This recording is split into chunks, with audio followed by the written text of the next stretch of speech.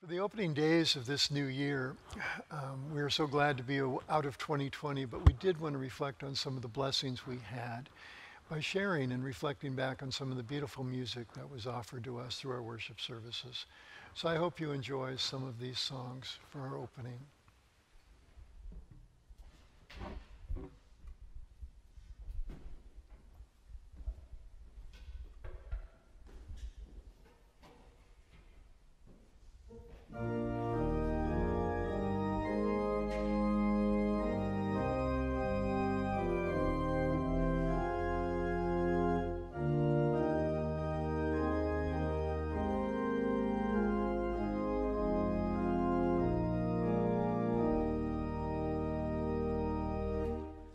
The church is one foundation, is Jesus Christ our Lord.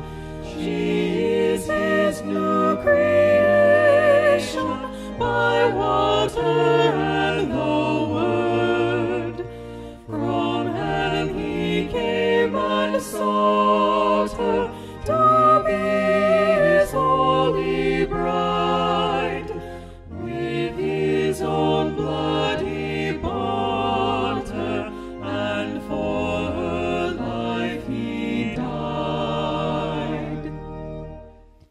Elect from every nation, yet one o'er all the earth, a charter of salvation, one heart of faith, one birth, one holy name she blesses, partakes one holy food, and to one hope she presses, with every grace endued.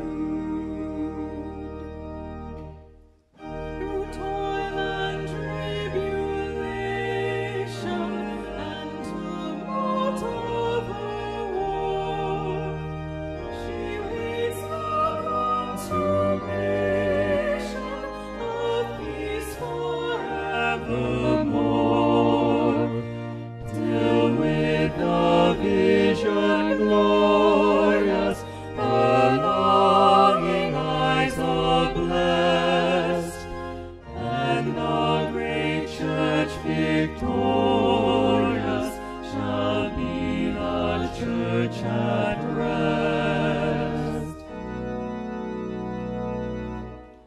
Yet she on earth has union with God the Three in One, and mystic sweet communion with those whose rest is won.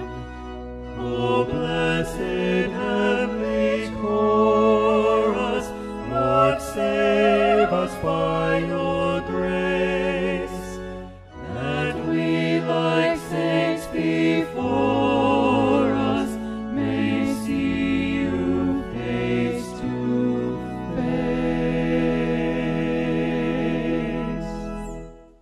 January 4th. Faith in the value and meaning of life, even in the face of despair and death, is the second principle of Christian leadership. This seems so obvious that it is often taken for granted and overlooked.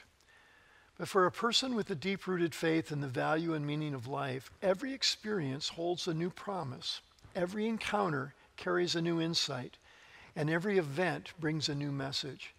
But these promises, insights, and messages have to be discovered and made visible. A Christian leader is not a leader because he announced a new idea and tries to convince others of its worth. He is a leader because he or she faces the world with eyes full of expectation, with the expertise to take away the veil that the spiritual life does not consist in mere individual betterment or assiduous attention to one's own soul, but in a free and unconditional response to that Spirit's pressure and call, whatever the cost may be. That is a quote from The Spiritual Life by Evelyn Underhill. Let us pray. Gracious God, you have called us with all of our strengths and weaknesses to bear witness to the truth and the light, your Son, Jesus. Give us the courage to do so. In Jesus' name, amen. And so I invite you to do these things each and every day as we live our Christian walk in faith. I will start every day by being open to the blessings that God is going to give me. I will realize every day that I am the face of God to everyone I meet. And I will end every day by thanking God for the blessings received and place into God's hands my worries and fears.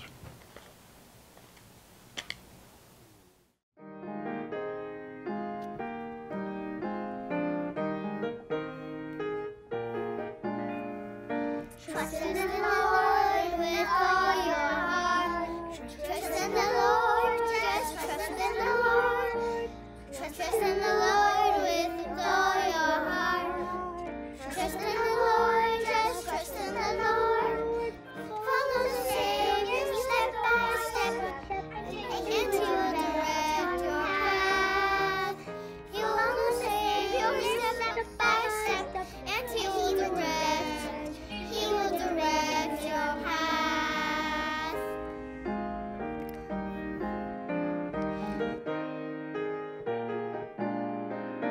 No matter what you know right now, trust in the Lord, just trust in the Lord. No matter what you know right now, trust in the Lord, just trust in the Lord. Follow the Savior step by step, and He will direct your path. Follow the Savior step by step, and He will direct. He will direct your path. He will direct your path. He will direct your path. Happy Mother's Day! Happy Mother's Day!